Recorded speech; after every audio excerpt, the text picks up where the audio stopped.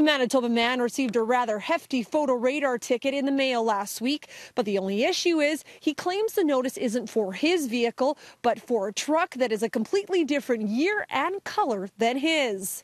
This is clearly unacceptable. This is not my truck. It does anger me that I have to go down there at all and figure this out. That's how Robert Weens feels after receiving a $285 speeding ticket.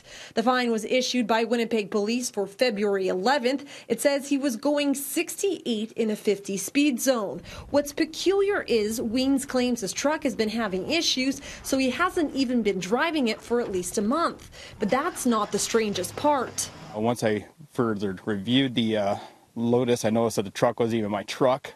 Clear as day, it's a blue truck, a very new truck, 1516 GMC, mine's an 09. Police sent a statement to City News saying if a registered owner has been issued a photo enforcement ticket where they believe the license plate on the ticket is not correct, I encourage them to contact 311. They say the information will then be reviewed and they will connect with the owner to fix the error. How can they go and review any of these charges to anybody if they can't read the plate?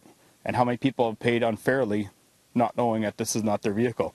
Weens has to plead his case no later than March 1st. He says it's unfortunate that he has to waste his time to clear up a mistake that should have never been made in the first place. More waste of taxpayers' money every which way you look at it. Just a cash grab, in my opinion.